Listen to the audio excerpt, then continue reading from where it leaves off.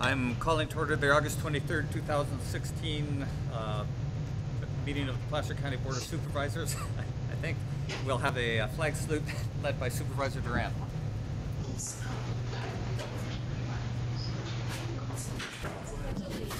To the flag of the United States of America and to the republic for which it stands, one nation, under God, indivisible, with liberty and justice for all.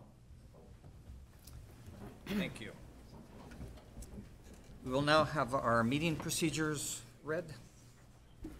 Welcome to the Placer County Board of Supervisors meeting of Tuesday, August 23rd, 2016.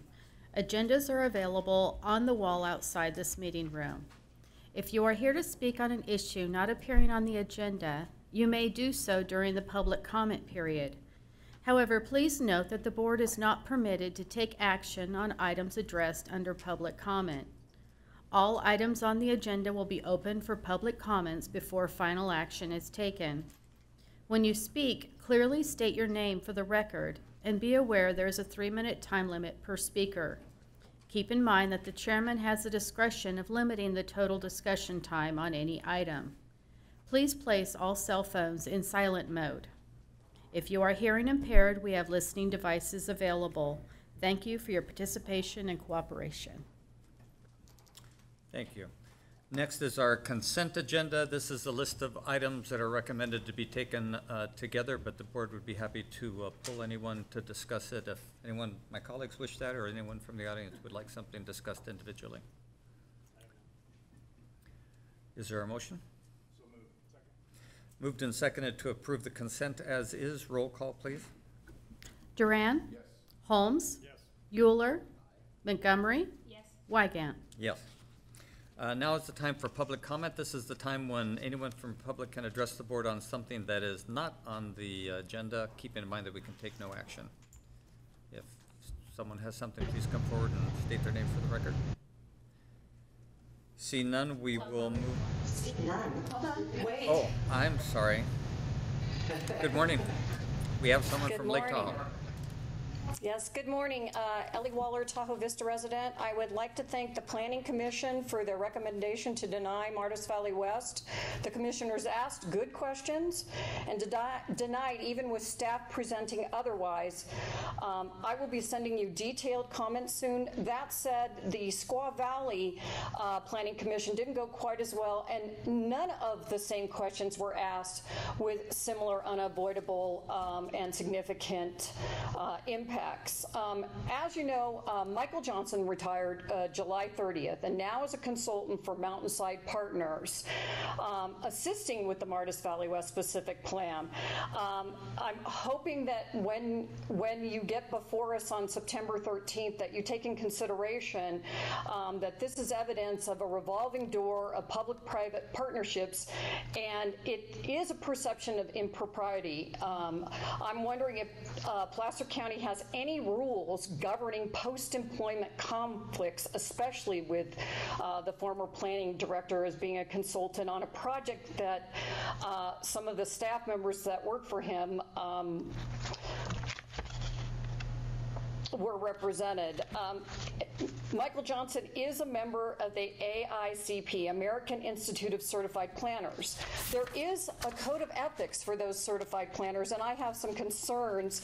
I won't go into all of them, but there is one specific mention, number 25 in their code of ethics. We shall neither deliberately nor with reckless indifference commit any wrongful act, whether or not in the rules of conduct, that reflects adversely on our professional fitness.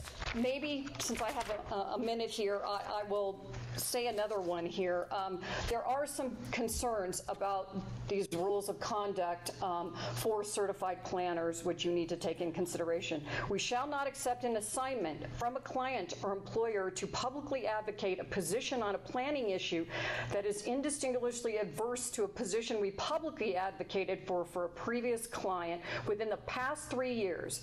We determine in good faith faith after consultation with qualified professionals that our change of position will not cause present detriment to other clients. Now, I know that the vote will be by your board after you hear all the considerations. I just have some concerns about how this plays out in the court of public opinion. Thank you. Is there, yes. Please state your name for the record. Ann Nichols, North Tahoe Preservation Alliance. Good morning, supervisors. Maybe it's time for a reset, which would be we're going to have a new planning director, and you know, I think that it's really important that the advice you get from your environmental consultants and from your county attorney maybe aren't in such lockstep. For instance, the 15-page, the Attorney General of California, Kamala Harris, took the time to write a 15-page letter of comment on Squaw Valley, and it was just dismissed out of hand after the county attorney and Ascent Environmental discussed it. And I'm not sure that the people of California would appreciate that. So I'm wondering, you know, is it wise to hire Ascent on every project? And it just becomes a little bit too chummy, it seems to me. So in the future, maybe we could use other environmental companies, and I think it would be really appreciated. It would help with public perception. Anyway, thank you very much. Thank you. Is there anyone else up there who'd like to address the board? No. Seeing no one, we will now close public comment then and go on to board Chairman, committee reports. I Jack? just had a comment on, Sure. on those comments. I think we're talking two different issues here, having represented folks with professional licenses. I think there's a licensing issue from the planning, whoever licenses planners, you know, there's a licensing issue there. I think for the sake of the board, we should ask legal counsel to give us some type of a legal opinion as to the significance of that relationship. Obviously, that is a non-disclosable legal opinion between the Board of Supervisors. But you know, if the rest of the board feels that should happen, I would recommend that we at least get that. So, Jerry, any comment? Yeah, I'll be happy to provide the Great. board with that. Thank you, Jerry. Now we'll go on to, are there any supervisor committee reports? Jennifer. Yes, if I may. Supervisor Holmes and I had the opportunity last week to tour a facility in Petaluma. They're called COTS, which stands for the Committee on the Shelterless. Really fascinating operation that they have running. They've been in place since about 1988 and have, over time, created a very effective approach to addressing some of the issues around homelessness in Petaluma. And I'm hoping to get together with Dr. Oldham and put together a little bit of a quick white paper recap that we'll then submit to the board. But just some very interesting things, similarities, differences, but definitely some lessons learned that we can take away from them. But hoping Dr. Oldham and I can put something together for the whole board. Great. Thank you. Are there any other, Jack? yeah, I just wanted to report back. I attended my monthly SACOG meeting and was approached by one of the supervisors from El Dorado County, and there appears that there is an issue with regards to the logging roads, and apparently the loggers in Placer, to get to the Placer side of the area in order to get logs that are either burned or dead out. There's been some damage to that particular road. So I've asked David to kind of look into, as well as Public Works, to kind of look into what we can do as far as assisting El Dorado County to repair the road, whether it be some type of a payment or maybe using some of our resources jointly to take care of that. So. Good. Any other supervisor committee reports? Seeing none, well, that will take up our first timed item, 910, and it's a presentation by Supervisor Holmes, maybe in collaboration with his brother, I'm not sure. No. But to Betty Sampson for an award of merit from the Conference of California Historical Society. Jim. Thank you, Mr. Chairman. It's my great honor to present this award to Betty Sampson. What I'd like to do is read some of the nomination submittal that Michael Otten sent to the committee. Betty R. Sampson is not only a World War II and Korean War heroine for her home front activities at McClellan Air Force Base. For the last 29 years, she has been the ears, eyes, and voice of the Placer County Historical Society. When she turned 90 last, she said she realized it was time to announce she was going to make her last roundup of guests for the Placer County Historical Society dinner meetings. Over nearly 3 decades, she has regularly called members to remind them of the dinner, to send in their checks, and tend the guest table with name tags at every dinner. Over the years, as a board member, she regularly chaired the nomination committee, recruiting officers and board members, and the oral history committee. Mrs. Sampson was a faithful representative at many of our historical marker dedications and museum exhibit openings. For much of the same period, she also served on the board of the Placer County Historical Foundation, primarily to raise funds for historical preservation. Her often behind-the-scenes enthusiasm, directness, which I have been a recipient of, perseverance, and loyalty has been a major force in keeping the Historical Society and Historical Foundation going. Often nicknamed B1 Betty by her friends, she is among those remembered at the 145-acre Rosie the Riveter World War II Homefront National Historical National Park, which was established in 2000 in Richmond, California. She is not only the darling of veterans organizations, she served as a treasurer of the Placer County Taxpayers League. She is chauffeured in an Army Jeep in the annual Auburn Veterans Day Parade. Her Depression-era values and the patriotism of the United States citizens during World War II remain with her until this day. In her Rosie the Riveter oral history, she said as a kid in the 1930s, she really didn't think of herself as being poor, as there was always food from the garden and things to do. So it was probably natural for her, because her father was an auto mechanic, an admirable trade, I will tell you, that in her senior year at Grant Union High School in Del Paso Heights, she took a course in aircraft mechanics. It served her in good stead because right after graduation in January 1943, she went right to work in assembling engines for the war effort at nearby McClellan Air Force Base. Her home was on the patrol line of the base. She had her own horse and saved enough to buy her first car. By 1945, Betty met a cowboy, Stanley James Jim Sanson, through a roping class they were involved in, where she roped and tied him and forced him to marry her. No, it doesn't say that. They were married on October 26, 1946 in Carson City, Nevada. Call Betty a hardscrabble cowgirl who served her country and serviced some of its wartime bombers and fighter jets during World War II and the Korean conflict. She continues to serve in the preservation of history and avoiding wasteful spending in government.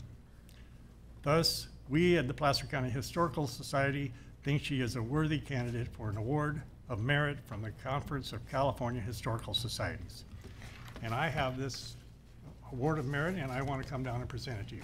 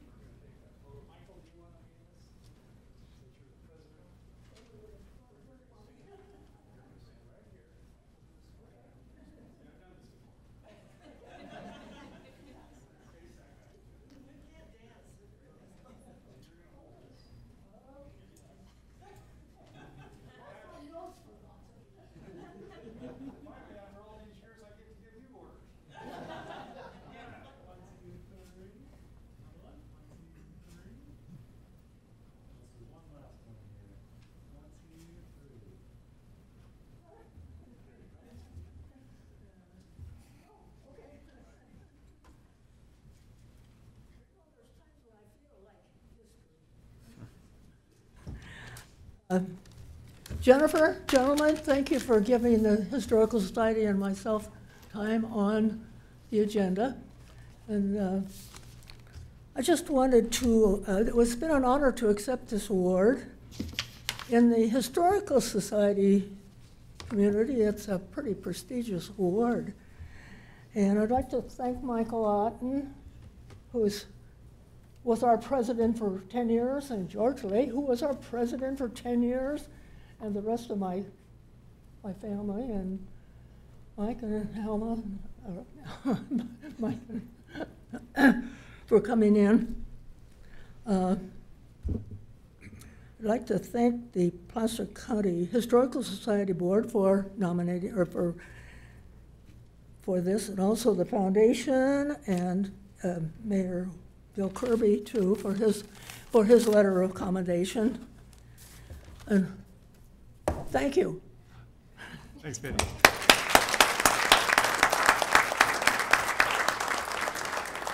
Thank you, and congratulations, Betty. Betty, I wanted to take the opportunity to say a personal thank you. I think your and my relationship is less through the Historical Society and more through veterans events. And I'm delighted that Supervisor Holmes brought this honor for you forward today. And I look forward to working with you on many more veterans events for many, many more years. So while you may be phasing out some of the work you do with the Historical Society, you better hang out on all this veteran stuff with me, because I need a good role model. Thank you. Okay, we will now take up our first department item, Administrative Services Procurement. John. First item is the award of purchases to California Governor's Office of Emergency Services for 34 Chevrolet Tahoe patrol vehicles. Good morning, Chairman Wygant, Supervisors. My name is Brett Wood. I'm your purchasing manager.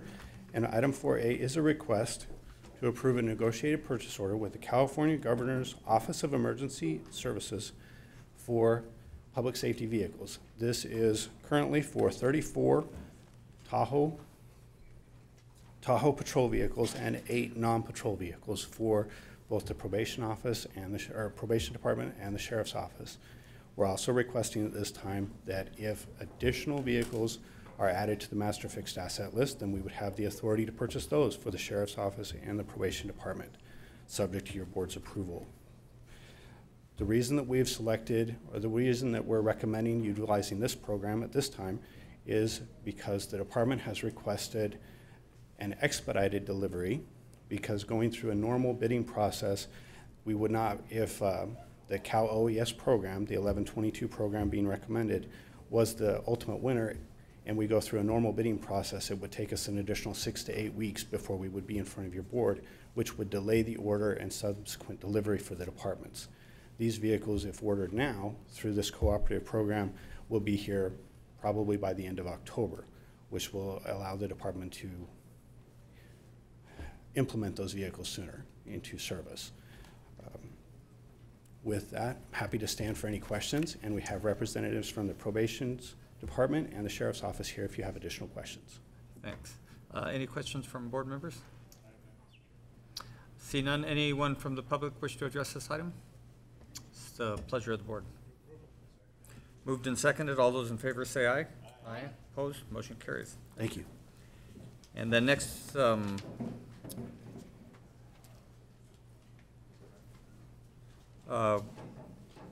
authorize purchase manager sign all required documents to purchase. That's all taken care of, right? So yeah, I apologize.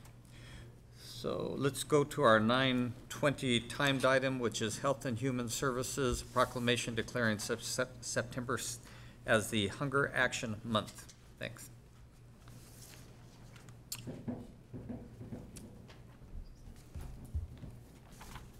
Good morning. My name is Ryan Friednick. I'm the CalFresh and General Relief Program Manager for the Human Services Division of Health and Human Services in Placer County. I'd like to thank Chairman Wigan and the board for allowing us this proclamation. If you don't mind, I'd like to read the proclamation now. You bet. Okay. Whereas Feeding America has designated the month of September as Hunger Action Month, and whereas hunger and poverty are issues of grave concern in the United States, the state of California, and Placer County, and whereas the Feeding America Map the Meal Gap of 2016 report has identified more than 45,000, or 12.6%, of individuals in Placer County as food insecure individuals based on 2014 data.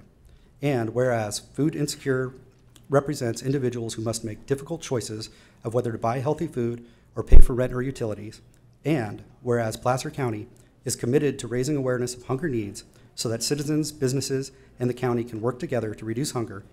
And whereas Placer County deems it beneficial to support all efforts to educate citizens in nutrition and to encourage healthier eating.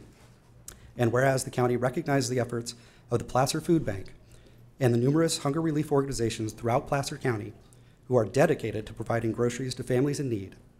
Whereas food banks and food closets across the county will host events and activities throughout the month of September to bring awareness and attention to the issue of hunger and encourage the involvement of our community to help solve hunger.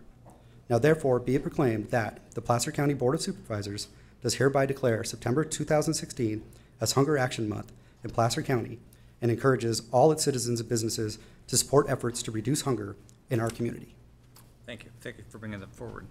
Any comments or questions by board members? Anyone from the public wish to address this item? Seeing none, what's the pleasure of the board? Move approval. Moved and seconded. All those in favor say aye. Aye. Motion carries. Thank you very much. Thank you. Yeah, thank you. Please come forward. Appreciate it. Hello, everybody. Chairman Wygan, thank you, and Board of Supervisors. My name is Dave Martinez. I'm the Executive Director of Placer Food Bank, and we are very fortunate in Placer County. We have a Feeding America food bank that covers 3 counties, Placer, El Dorado, and Nevada County, and I am that Executive Director. September is Hunger Action Month, when we ask everyone in America to take action against the fight of hunger in their community. Hunger Action Month is your opportunity to join a movement that has a real and lasting impact on our effort to feed more Americans. Whether it's by advocating, raising awareness, making donations, or volunteering, individuals can find a way that's right for them to make a difference during Hunger Action Month. It is staggering to think that in Placer County, nearly 10 years after a recession, we still have 45,000 individuals that are food insecure.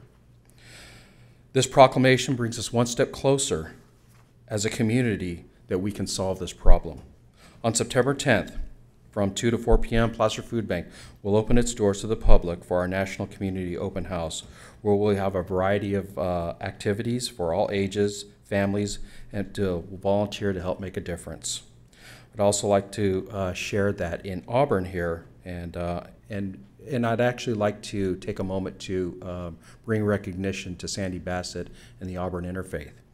In Auburn, the Auburn Community Service Day will sponsor the Auburn Community Food Drive. On September 17th, grocery bags will be distributed to homes in the Auburn area, and then on September 24th, those donations will be picked up. This food drive will benefit Auburn Interfaith and Salvation Army. Again, another way our community rallies together to help solve hunger in our community. Thank you very much. Yeah, thank you for taking the time to come and make the presentation. Appreciate it. Okay, we'll take up our next department item, which is Public Works, countywide projects, plan specifications for job order contracting. And Rob, I think you're going to present that to us.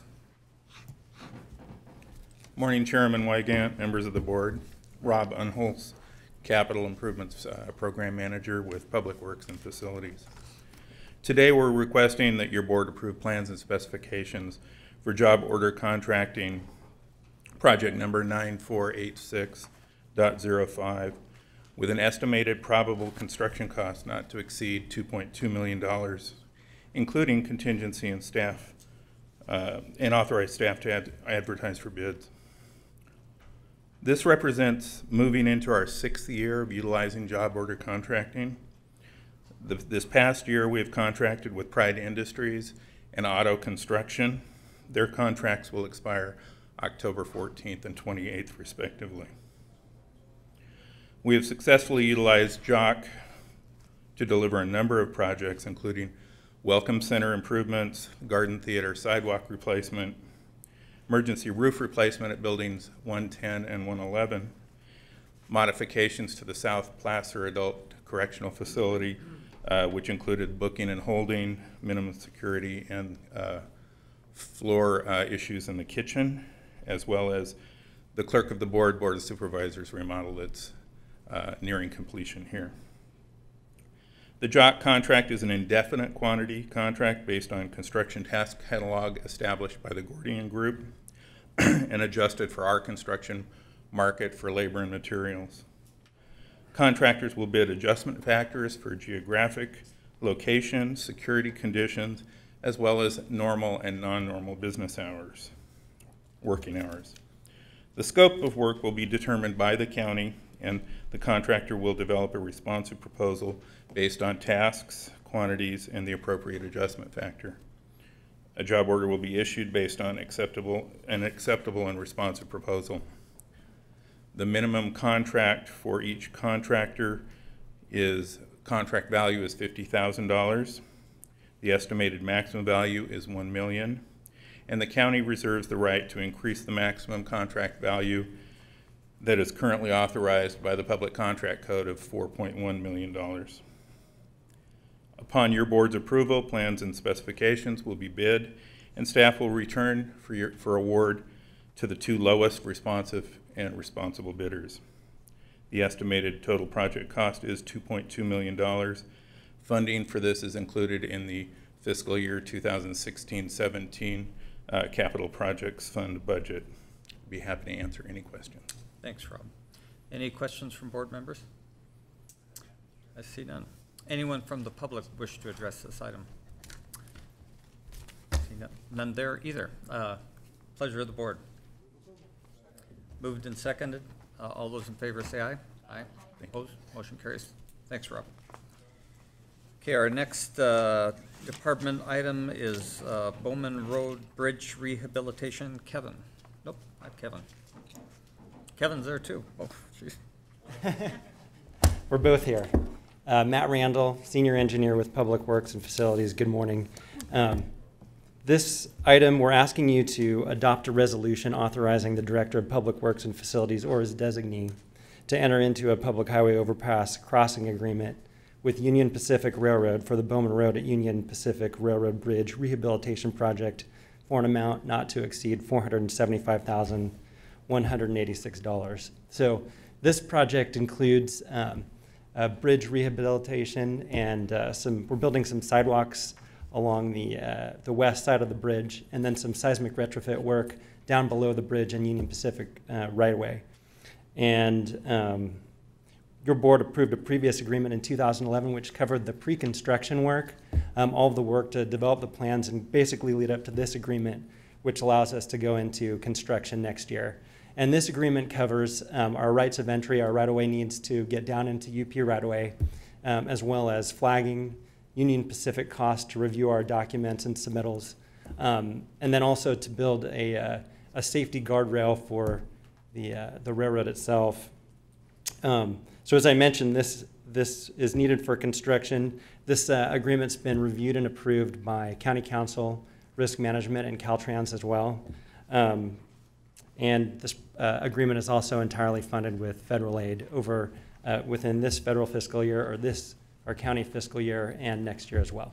So with that, I just open it up to any questions. Thanks, Matt. Any questions by board members? Jennifer? Yes, thank you, Matt. Appreciate Sure. you bringing this forward. I know that bridge has been in need of some love Yes. for a while. That is a fairly heavily used road. Do we have any idea what the duration of the project will be? And, Yeah. and what the impacts will be? Road closures, Right. single laning? Right, so what we're thinking for that is we're going to close the road and detour traffic. The detour actually is fairly convenient because we're planning to use I-80. And so that's the main thing. We're thinking between 6 and 8 months of construction. One of the things that I know we've reached out to the school, the adjacent school, if the project runs into the school year, we're talking, one of the final things we're talking about doing is having some sort of away from the construction. We want to keep the kids out of construction, so we're trying to keep the construction out of the school year. But if it goes into the school year, routing them around the construction through the site. And so I think bottom line is we're trying to work out all the issues here at the end. And I know we're going to go back to the school one more time and also to the North Auburn MAC. So Okay. does that answer? It does. I'm pretty sure with a 6 to 8 month construction time frame, we are going to be on one end or the other, if not both, of the school year. So we should make sure we. Right. Oh yeah, for sure. And then I would also just suggest that we do some additional outreach to the folks that there's a veterinary clinic there. I'm sorry, I'm not remembering the name of it. On Old Airport, I think, right? Yeah, Is exactly. that, Yep. Right. And then also to Machado's. Summer particularly is a very busy time for them. Right. So we may need to do a little bit more Okay, outreach to them. sure. And I'd be Absolutely, yeah. happy to help with any of that. Okay. Thank you. Kirk? You're anticipating construction from when to when?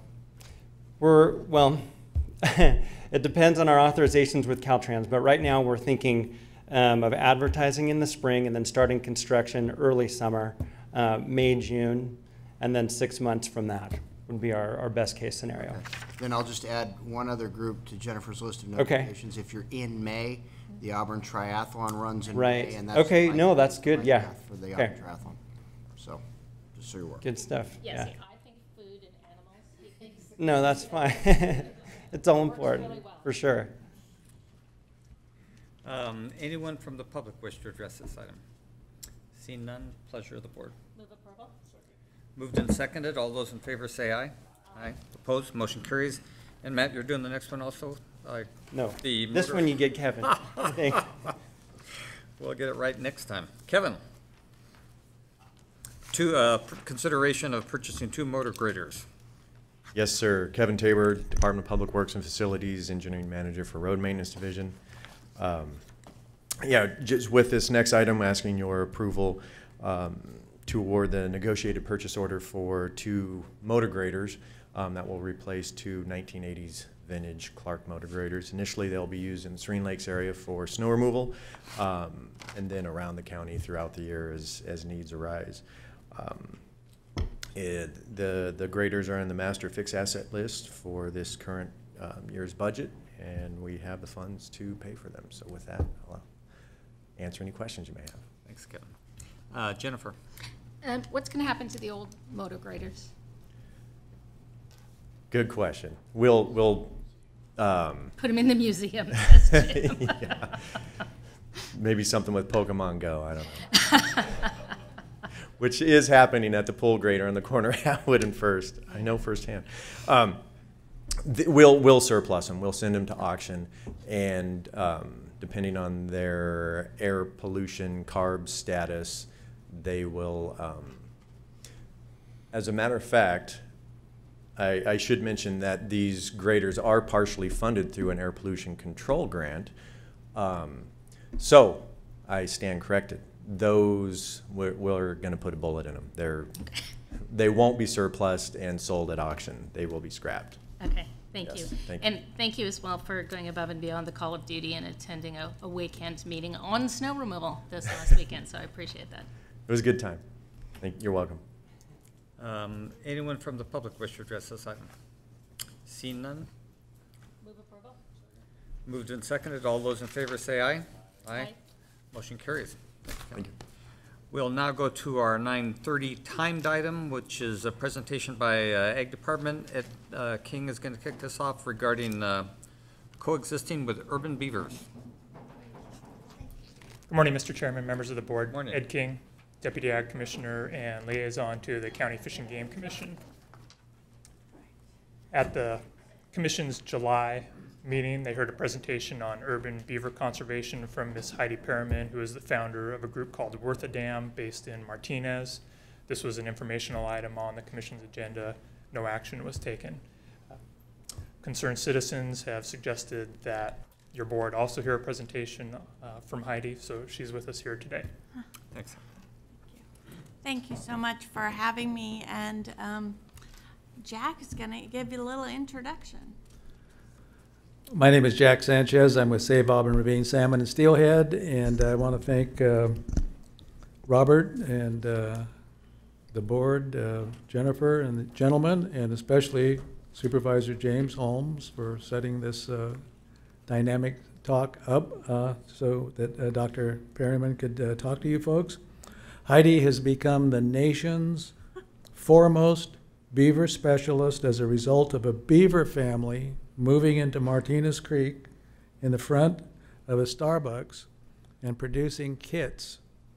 She started Worth a Dam and has spread the beneficial aspects of beavers and waterways worldwide. Placer County allowed housing development too close to its waterways, and an adversarial relationship has developed with beavers, and they have suffered mightily. I personally believe if the English and Russians and beaver trappers had not exterminated beavers in California in the 18th and 19th centuries, we would have no need for the billion-dollar rim dams such as Shasta, Folsom, and Oroville for water storage, because the beavers would have naturally stored California's water. I present with great pleasure Dr. Heidi Perryman on beavers. Thank you very much. Now, I'm going to talk with you today about a comeback kid that people are not always happy to see.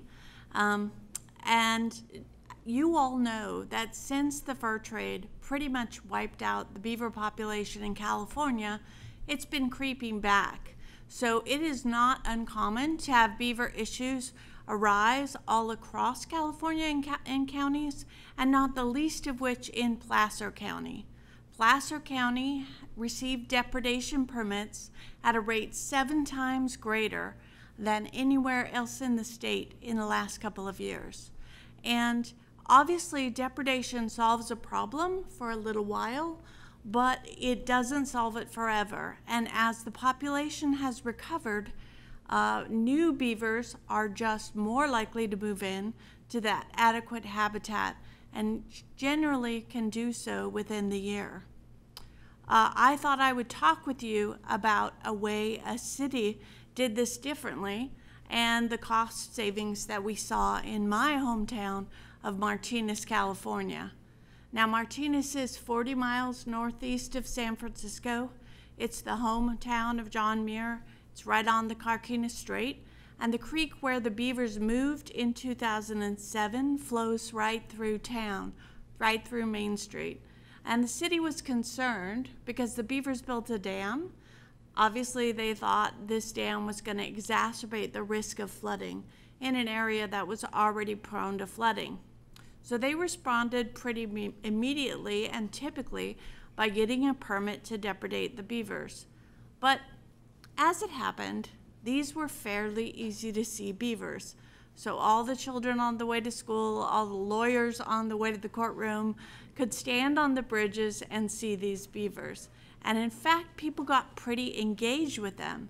And they got curious, isn't there some way other than depredation to restore our creek, save the flooding problem, and keep the beavers in the area? They did a lot of research. There was a lot of controversy on the issue because businesses were concerned about their property value. And the media did a lot of reporting on the controversy, and we were hopeful that all this attention was going to slow the city council down. Now, there was a big meeting to discuss the fate of the beavers. 200 people showed up for that meeting in person, and they came from uptown, downtown, and out of town. And they said, we don't want you to kill our beavers. We want you, our city leaders, to figure out a different way to do this. It was a pretty amazing meeting. There was massive public outcry, and the city, faced with what they didn't expect, did what cities often do, which is to appoint a subcommittee to study the issue further. Now, I was on that subcommittee. We had 90 days to solve the issue of what it would cost and how it would work if we were to consider having beaver in an urban area. And the first thing we did was address the issue of dam height and dam safety by hiring this gentleman. This is Skip Lyle. He's the inventor of the Beaver Deceiver, and we brought him out from Vermont, and he installed a flow device. Now, the way a flow device works is it moves the water from upstream to downstream, and it does it in such a way that the water loss is disguised from the beavers. Since this was installed in the very first days of 2008, nobody in Martinez has worried about flooding from beavers. This entirely solved our problem. And since the beavers stayed in the area, that meant that they kept all the other beavers away. So we fixed this once for the last decade. Since the Martinez City was a test case back in 2007, it is much more common for cities to use these solutions. And in fact, there are experts trained in California, so you don't need to hire somebody from Vermont to do this. There is also a DVD to teach landowners to do this work themselves. And that way you're just paying for parts. This is something that has really changed in the last 10 years. Our beavers were very good sports. They decided to stick around. They eat cottonwood, they eat willow, they eat cattails, they eat tule, they eat blackberries. The trees that you want to protect, you can wrap with wire, not chicken wire, because beavers are way bigger than chickens. But it's also important to remember that beaver-chewed trees are going to coppice if you leave their roots in the ground. Coppice is an old forestry term, which means to hard cut back a tree so it grows back bushy and more dense. And you've all done this in your garden. What the research shows is that coppicing occurs and it creates natural habitat for migratory and nesting songbirds. This means that as the number of beavers go up, the number of birds go up too. Other trees that you want to protect, you can paint with sand. And what you're doing is choosing a latex paint that matches the color of the bark and adding mason sand to the mix. This creates a gritty texture the beavers don't want to chew. Generally, this is much cheaper and less obtrusive, but it has to be repeated every 2 years for maximum results. Get some Boy Scouts and a pizza party, I'm thinking. The other big concern that Martinez had was population. Beavers are obviously rodents. Did that mean we would have an explosion of beavers in our creek? But it turns out beaver populations grow really slowly and predictably. They can mate only once a year. They're very territorial, so no other beavers come in. And the beavers that are born, when they get to be 2 years old, they have to go off and seek their own fortune, get their own habitat. It has to be at least 2 miles away. So that means that even though we've had 24 kits born in Alhambra Creek in the last decade, our population has never exceeded 7. And that made people feel a little less anxious in Martinez. Also, since the beavers were doing their naturally territorial behaviors, no other beavers came. So we solved our problem once, and it lasted for 10 years. Now, beavers are a keystone species. They have a disproportionate effect on the environment, and we've really seen that firsthand in Martinez. What they do is their dam traps sediment and organic material. This gets broken down by tiny bugs that you can't see, which get eaten by bigger bugs that you can see. But it's also important to remember that beavers are working mud often, and that really creates an invertebrate bloom. That means everything that eats those bugs and everything that comes to eat the things that eat those bugs does better at a beaver pond. We've really observed this firsthand in Martinez, where all these pictures are from in our urban creek. It's been our birds have improved, our wildlife has improved, our pond turtle population has improved, and we've even have a yearly beaver festival, which I can't say happens in every city. I love this photo in particular because you can see the water is so thick with fish that when this beaver pushes up to work on the dam, he actually gets a fish on his eye. Now, people are often very interested in the discussion of beavers and fish. Won't beaver dams block the anadromous fish, the steelhead and the salmon, from getting back from sea? But it's important to remember these two species co-evolved, and the research out of NOAA in the last 20 years is very clear that not only can salmon navigate beaver dams most of the time, but they also really rely on beaver ponds to grow up and to overwinter safely. So that's one of the reasons Jack was so happy about my coming to talk with you today. It's because he's so interested in what beavers can do for a salmon and steelhead population in your creeks. I like this slide in particular. It's from Michael Pollack in the NOAA Fisheries that's been doing the majority of this work. And you can see the difference in smolt, baby salmon, from a beaver pond versus large woody debris pond. It's really quite staggering.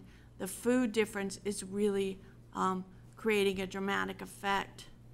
Now, it is not just the biodiversity effects that we should consider beaver value for, but there are also a host of abiotic effects, including removal of nitrogen, removal of phosphorus, removal of suspended solids. These are all reasons why cities should be considering the idea of coexisting with beaver. Now, I'm ready for all of California to do that, but before I could step up to the plate in that way, I had to deal with California's 70-year-old mistake. And the 70-year-old mistake really starts with the gentleman in the corner. That's Joseph Grinnell. He was the original director of vertebrate zoology at UC Berkeley. And he published some volumes that said very clearly beaver didn't exist and weren't native in California over 1,000 feet and in the coastal rivers. Now, this didn't make sense to me or to a lot of beaver thinkers, and we were very happy to connect with an archaeologist from the Bureau of Land Management who came across a beaver dam in a excavation he was doing for the Bureau of Land Management, and he had the sense of mind to actually carbon test 3 elements of wood in that. The lowest part of the wood carbon tested out as continuously maintained since 580 AD. And that really gave us the platform we needed. This is the Sierras. This is where Grinnell said they couldn't be, but they obviously were. We really tried to re-examine the research, looking at native information, looking at tribal languages, looking at trapping accounts, looking at historic publications of all kinds. And we were able to publish 3 papers in the Journal of Fish and Game about beaver and where it belonged historically. And basically, I'd be happy to get you copies of those papers if you want them. Beaver belonged everywhere in California except for maybe the Mojave Desert, and during wet years it probably got there as well, and that really was helpful. Now, since the early days of the fur trade, fur trapping is no longer the biggest threat to beavers.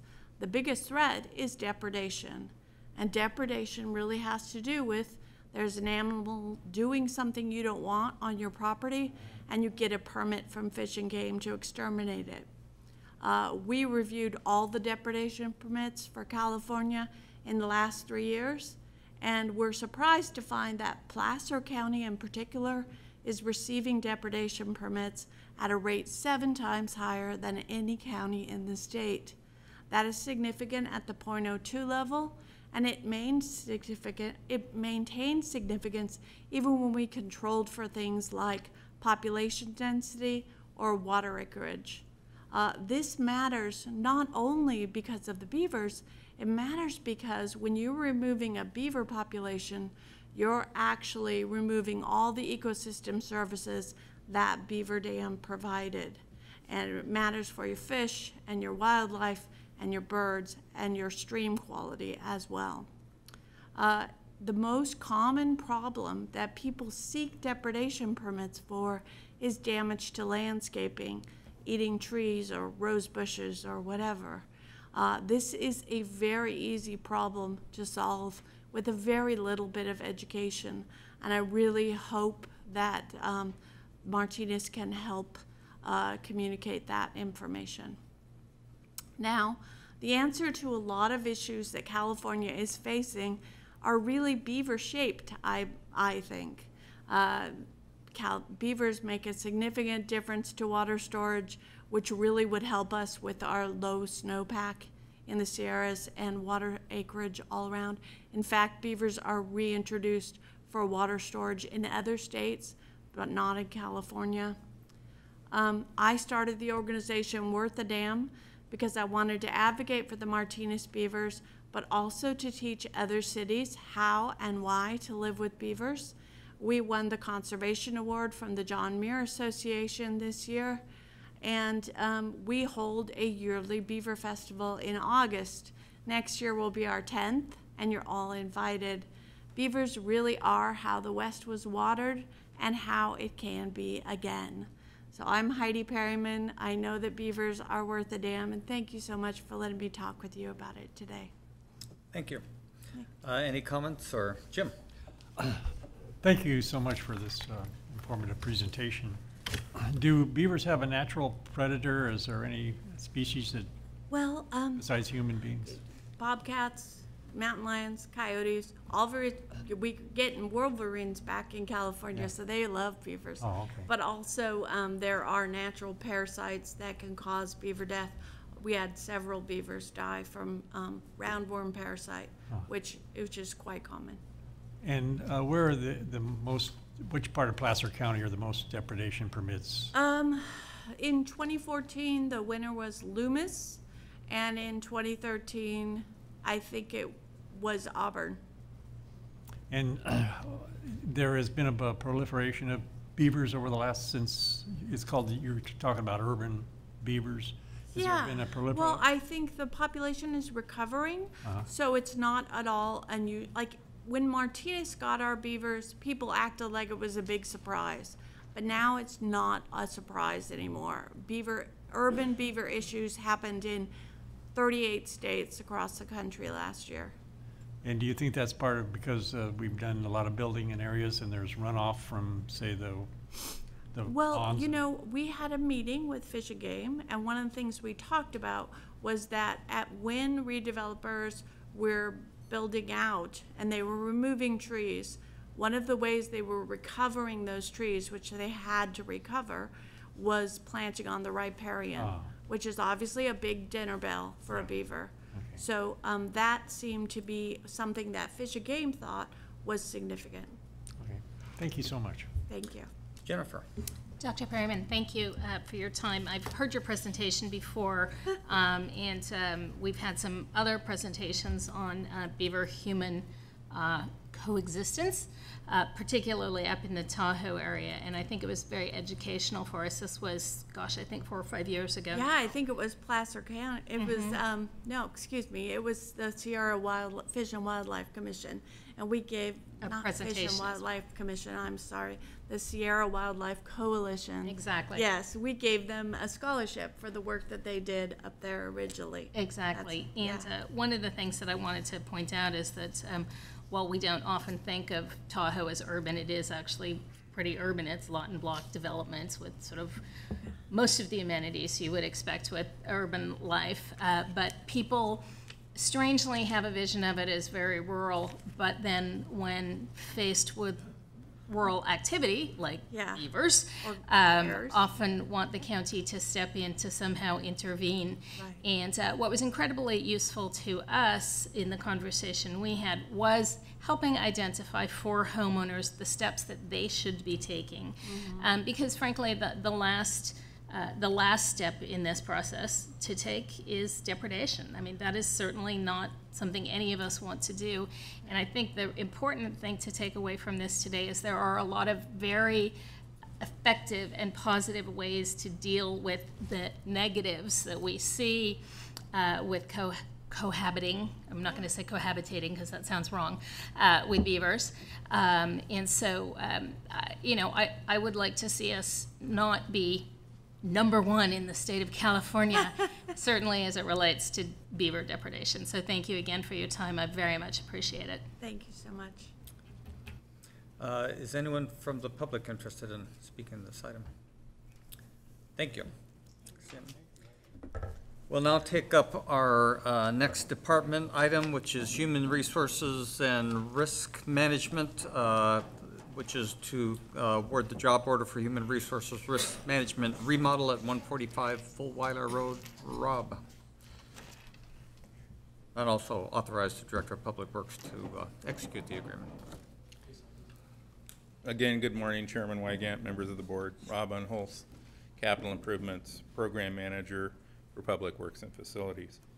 Today we're requesting that your board award the job order for the remodel of the Fulweiler Administrative Building at 145 Fulweiler to John F. Auto Incorporated Auto Construction in the amount of $413,579.55, and authorize the Director of Public Works and Facilities or designee to execute said job order and approve any supplemental job orders consistent with the County Purchasing Manual and Section 20142 of the Public Contract Code. On August 18th, 2015, your board awarded a job order contract to Auto Construction, but job order contracts exceeding $250,000 require your board's approval. On February 23rd, 2016, your board approved an agreement with Lionakis for architectural and engineering services for the remodel of the Fulweiler Administrative Building. The work includes remodeling and improvement of 3 of the existing 5 occupancies, including human resources, general liability, and risk management, and the addition of library administration. The improvements include converting the second floor human resources training room to offices and workstations, remodeling of the second floor lobby. It also includes creation of a new training room on the first floor and the remodel of the first floor office space to accommodate risk management, and the addition of the Director of Library Services and 5 library administration staff. Auto Construction has submitted a complete and responsive proposal based on the construction documents and specifications and the JOC construction task catalog. The estimated total project cost is $756,623, which includes design, contingency, project management, and funding is provided in the fiscal year 2016. 17 capital projects fund miscellaneous projects, project number 4907. In order to proceed, it's requested that your board award the job order for the remodel of the Fulweiler Administration Building to Auto Construction in the amount of $413,579.55. Authorize the Director of Public Works and Facilities or designee to execute said job order and approve any job order, any supplemental job orders consistent with the county purchasing policy and Section 20142 of the Public Contract Code. Be happy to answer any questions. Thanks, Rob. Any questions? I see none. Any questions or comments from anyone in the public? See none there either. Pleasure of the board. Moved and seconded to approve the just discussed job order and authorize the Public Works Director to sign that. All those in favor say aye. Aye. Opposed? Motion carries. Thanks, Rob. Our next department item is roadway sign safety audit and sign upgrade.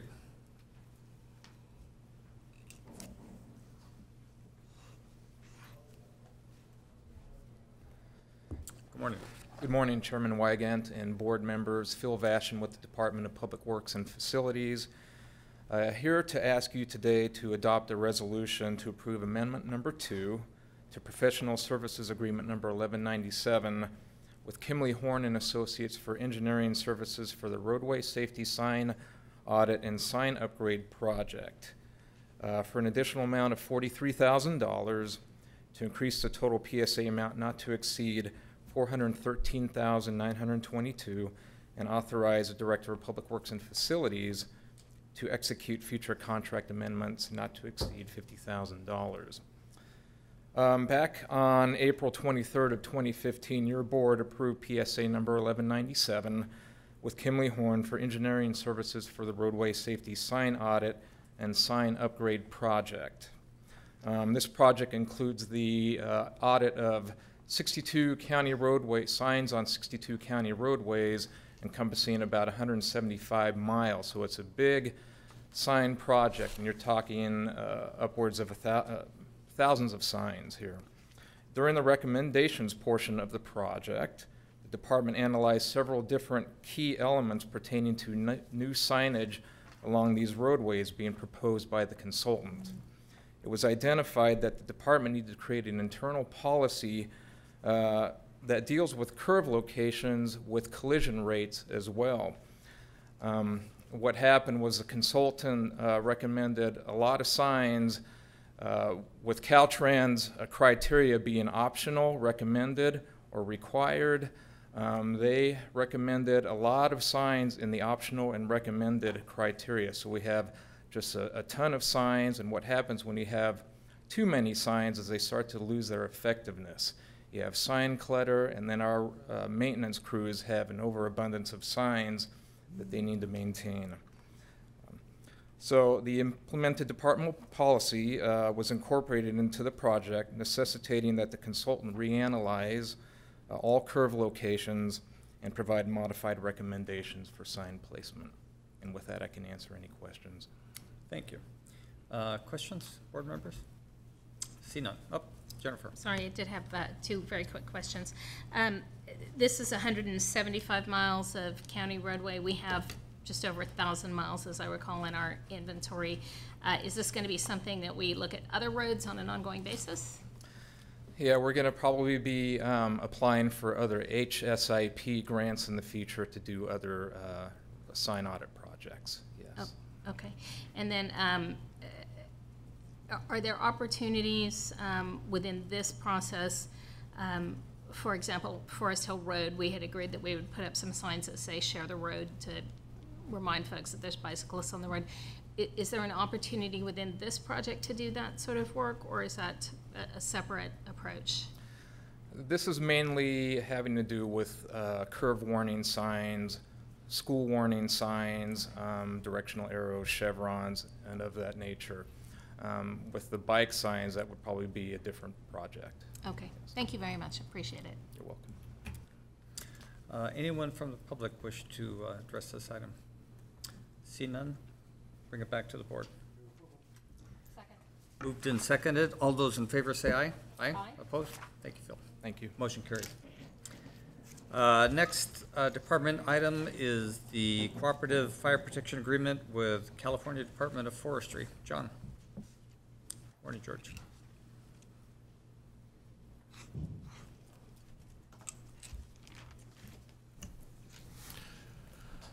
Good morning, Chairman, honorable board members. My name is John McEldowney, the Program Manager for Placer County Office of Emergency Services. With me today is Unit Chief George Morris of the Nevada Yuba Placer Unit.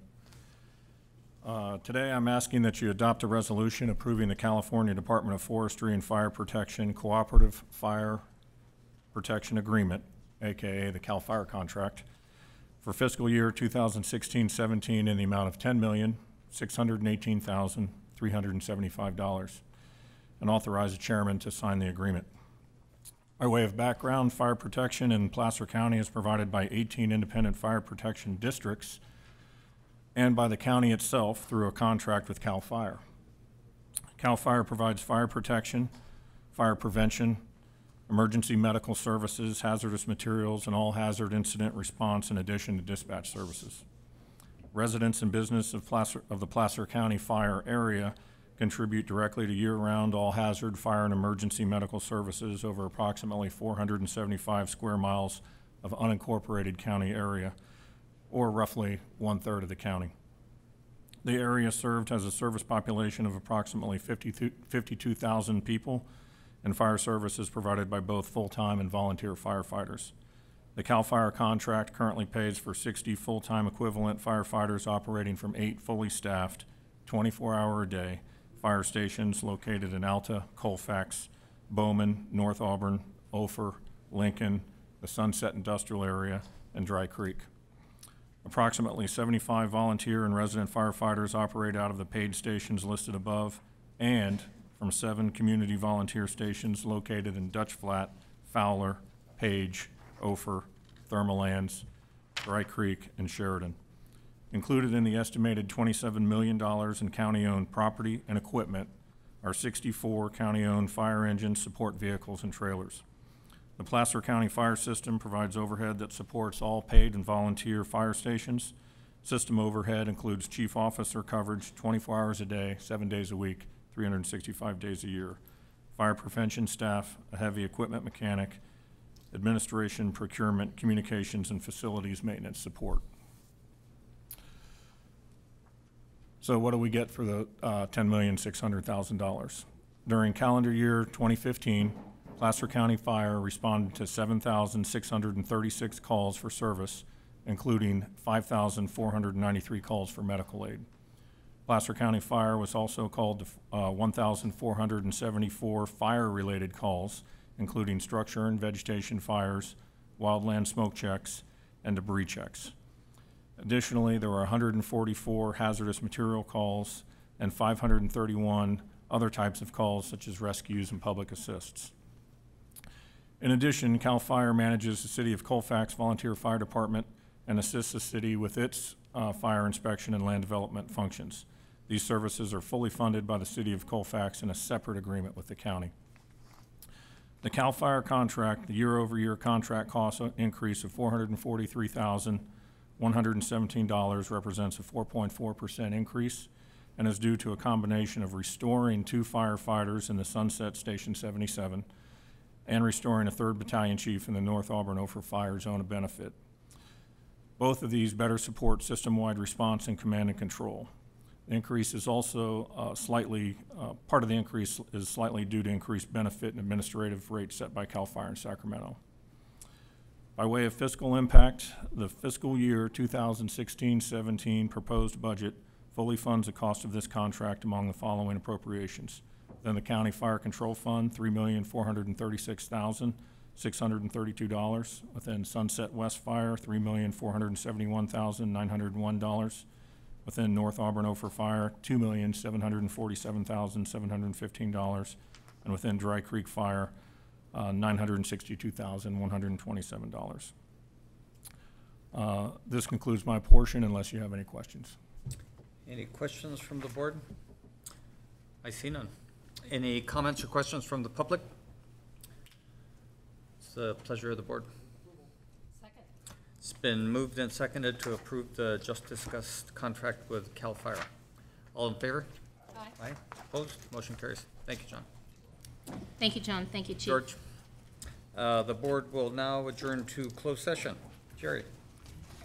The board will now adjourn to closed session for a conference with legal counsel to discuss 2 matters of existing litigation, Rachel Akey versus county and Lori Fu versus county, 1 workers' compensation case. And the board will also have a conference with its real property negotiators regarding the property listed on the agenda, closed session agenda.